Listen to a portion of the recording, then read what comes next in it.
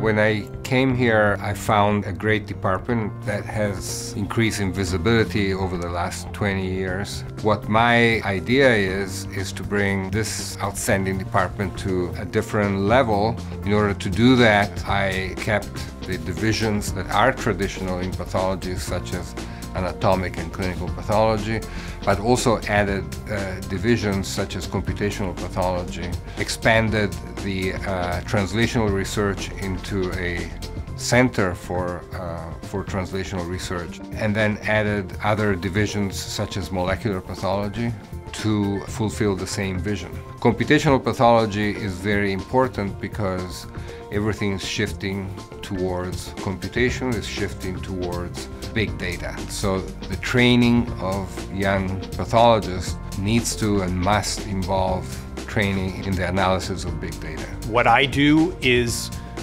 all about supporting the clinicians and the scientists to try to make them as good as they can be, to give them the tools that they need in information technology to make the discoveries to take care of the patients. Dr. Loda has demonstrated expertise across all of pathology and a really refreshing engagement in informatics, of recognizing the value of what it is that we do and how we can take what we've been doing in clinical informatics and clinical research informatics and bring that together with initiatives that are from pathology more traditionally and also from this growing field of computational pathology and digital pathology to bring everything together. Data that goes into the electronic medical record is designed for care. It is not designed for research. So we then have to transform it in order to make it highly useful for medicine. We have to actually sort and filter to get to the core components that are relevant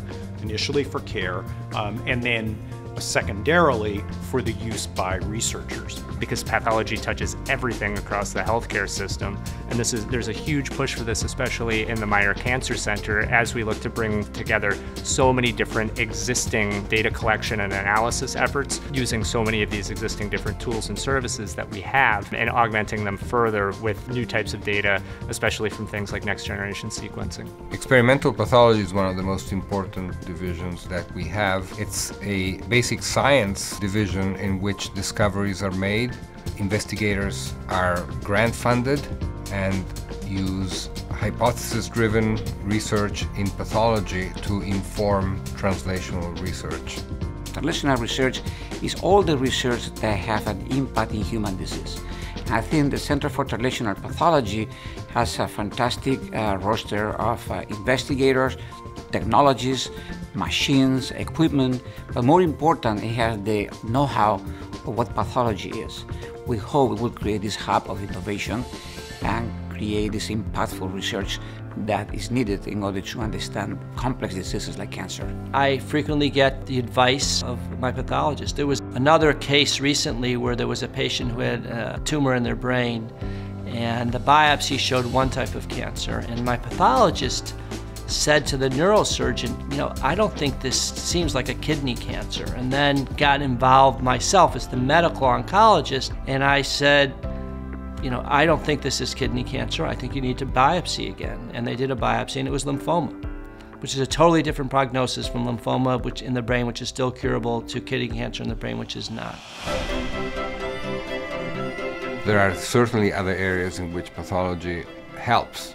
COVID, for example, has been one of them. We were one of the first, if not the first, laboratory medicine pathology department in Manhattan to establish a test back in March of last year. And we have played a significant role in biobanking nasopharyngeal swab from patients with SARS-CoV-2, in sequencing these strains and determining how effective the vaccine is, indirectly together, obviously, with infectious disease leaders. So that's an example. Virology and microbiology is an area that we in pathology are very prominent in. The COVID pandemic has been a major impact in the hospital and in the department, and residents have been directly involved with a lot of the research that has gone on in those areas, both as first authors and also as collaborators in COVID-related research projects. Using these data sets that we didn't intend to support patient care, we ended up using those to identify all sorts of different laboratory results that were critical in understanding and helping to chart the course for how to go about treating COVID-19.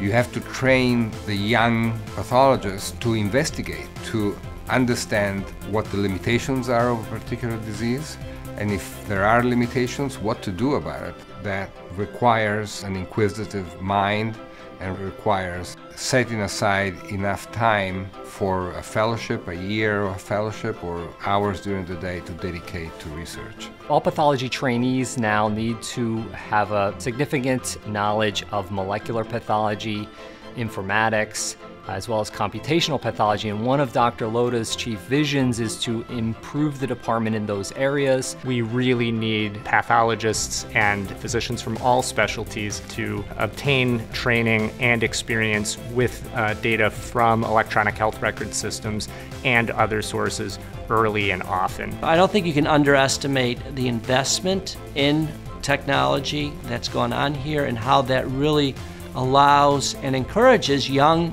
physicians and young physician scientists to get involved and go to the lab. One of the things that makes Cornell unique is that we are completely subspecialized with a relatively young faculty who have interest and expertise in a variety of subspecialty areas. The faculty really engage the fellows and the residents in research projects and getting involved in multidisciplinary conferences and so forth, so that they feel like they're really members of the team. Once people come here, you realize there's so many opportunities to interact, so many opportunities to do great things, so many opportunities to be exposed to great ideas. Major Cancer Center department itself, the whole medical school, that is really, when you come here after 1 or 2 months, you feel like home. One of the things that I emphasize when I interview fellowship or resident candidates is the exceptional translational research program we have here that really sets Cornell apart from many other academic institutions. I enjoy what I do. I don't like to do the same thing over and over every day, and I like to ask questions. Once I've answered the question, that becomes boring to me. No day is the same as the prior day. What makes Max Loda a really good fit for Weill Cornell is he's a facilitator, and facilitating research is really what makes research run and hum and get to where you want to be. Dr. Loda has brought a collegial spirit, this collaborative spirit, and I really like where things are going, and I'm excited about the future. People want to work with Dr. Loda. He's a wonderful man. His vision is compelling. That's really important as a leader, because that's what gets people who are maybe caught in their silo looking at their particular problem to look up and see, oh, this is how my work fits in with that work, and and how together we can build something that is even bigger. I hope that pathology will continue to be central to the medical profession, and in order to do that, I think we need to maintain knowledge and skills and expand them to incorporate the new technologies and the new approaches that other disciplines are incorporating as well. Because if we incorporate them on a base of knowledge that is arguably larger than that of many other disciplines, then we can have and continue to have a prominent role in the care of the patient.